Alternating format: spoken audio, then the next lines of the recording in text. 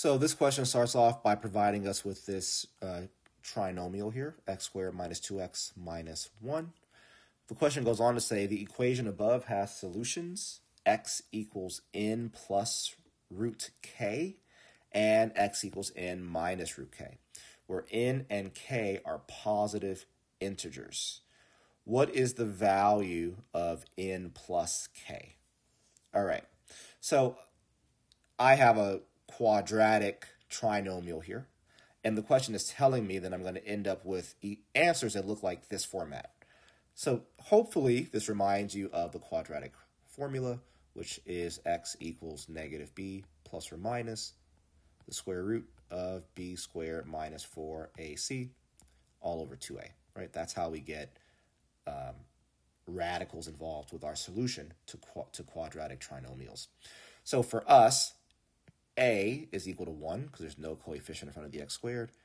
B is equal to negative 2 because that's the coefficient in front of the x. And c is equal to negative 1 because that's our integer here.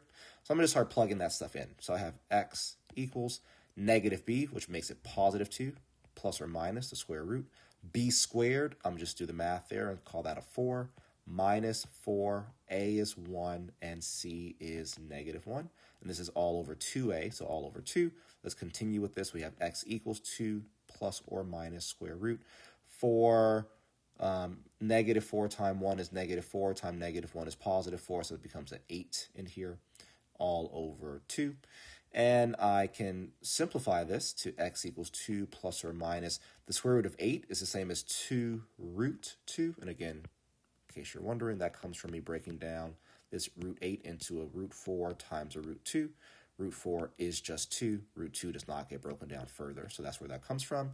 So I have x equals 2 plus or minus 2 root 2 all over 2. Now we have some more cleaning up we can do here because I can simplify further by dividing everything by 2. 2 goes into itself once, into 2 once, into 2 once. So we're left with x equals 1 plus or minus square root 2. So obviously in this case, n is 1 and k is 2. And the question asks for the value of n plus k, which means the answer here is 3.